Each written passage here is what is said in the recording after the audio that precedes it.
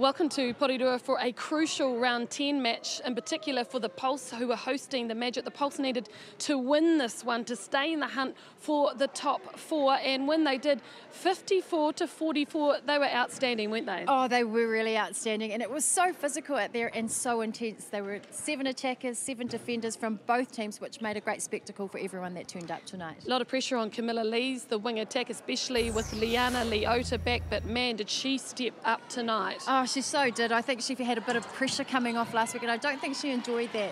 But tonight, she definitely stepped up. She was really good on attack, but then she came to the party and got some little deflections on defence as well. I think Irene made her job a little bit easier by standing under the post and giving her an option, and also staying in the circle, which gave her a lot more room to drive onto the circle edge. Yeah, she gave the young Jamie Lee Price a little bit of a lesson tonight for sure. She was subbed off.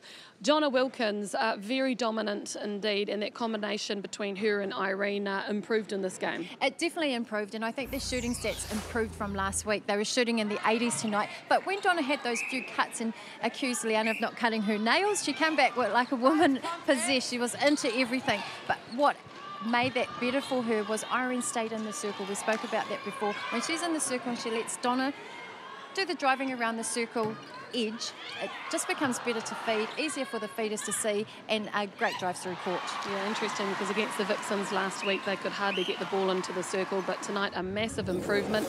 Well, let's have a look at the numbers, and what do these tell you?